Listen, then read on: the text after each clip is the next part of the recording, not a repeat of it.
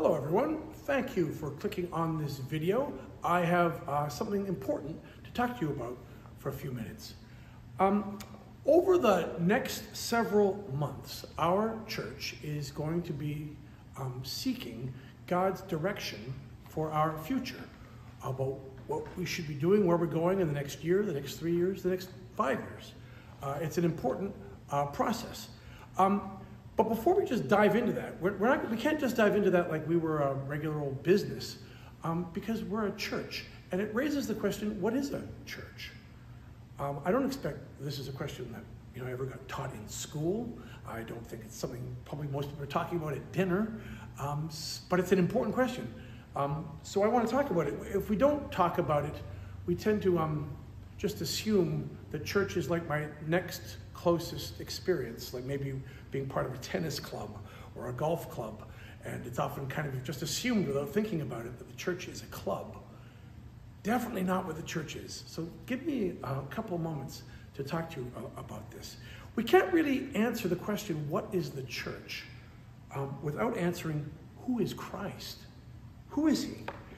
Christ is God who has come down and become a human being. God, he's God and man, God in a human body. And in that human body, Jesus, you read the Gospels, he went around doing wonderful things. He did a lot of teaching, and he taught things that were so liberating and freeing. A lot about forgiveness, but a lot about love, and a lot about just the way to live that was life-giving and life-receiving. He did a lot of teaching. He went around just giving life. He would heal the sick, show compassion, even raise the dead. He opposed evil and tossed that out. He had works of compassion just flowed out of him, feeding multitudes. This was Christ. And as he did this, what he said was going on was that the kingdom of God had arrived. There's other kingdoms, many of them very exploitive, not the kingdom of God. He said in him, the kingdom of God was here doing kingdom things. It had arrived and was active in one man, him, the king, okay? But God's plan was not to keep what was going on as a one-man thing, a one-man army.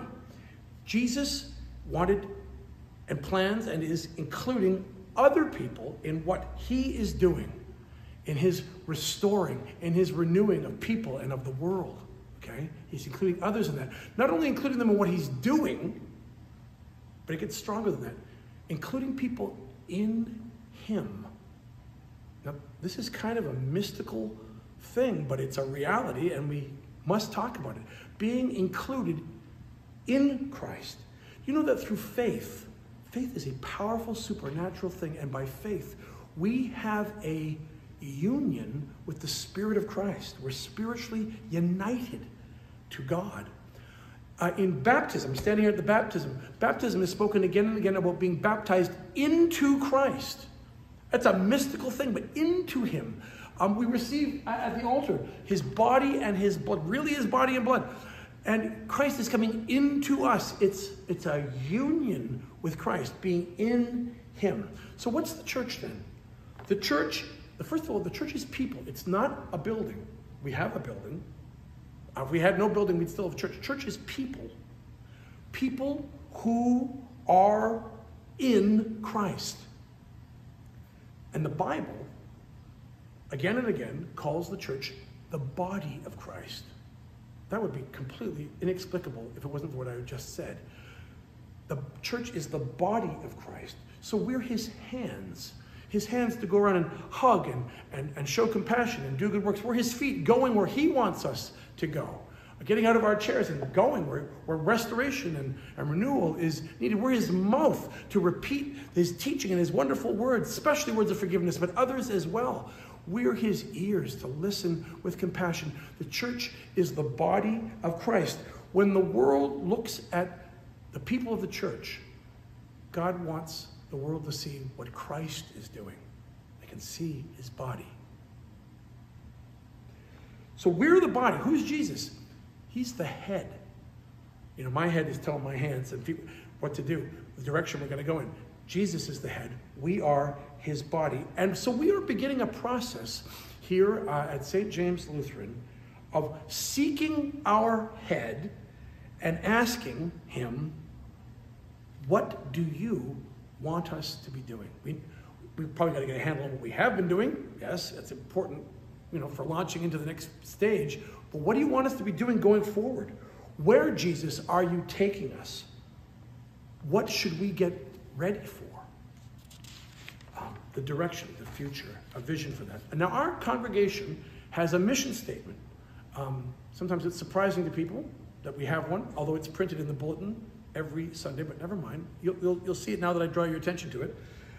We are to join with Jesus, and this is our mission statement: change lives with the love of God to the glory of God. Change lives with the love of God to the glory of God. Now, to actually take specific action on that, we need specifics. And that's what we are seeking God about. So how are we doing that? We're thinking. We're thinking, and the Holy Spirit is in us, and he gets involved in our thinking. We're talking. We're going to be talking to one another, and the Spirit will be involved in those conversations and that give and to. And especially we will be praying, oh God, show us, reveal to us, make it clear to us what we're doing. It's a process. It's not a lightning bolt. It's a process of discovery to discern God's plans for us, his people, his church, his body. Now, this video's gone out. Thanks for watching this far. I'm nearly done. There's also a survey is going out. And that's the beginning of the process. The survey, it's got about 10 questions on it, is to kick-start us as a congregation thinking, to get our minds onto God and what he's been doing here and what he may have for us next. Would you please do the survey as much as you can with those questions?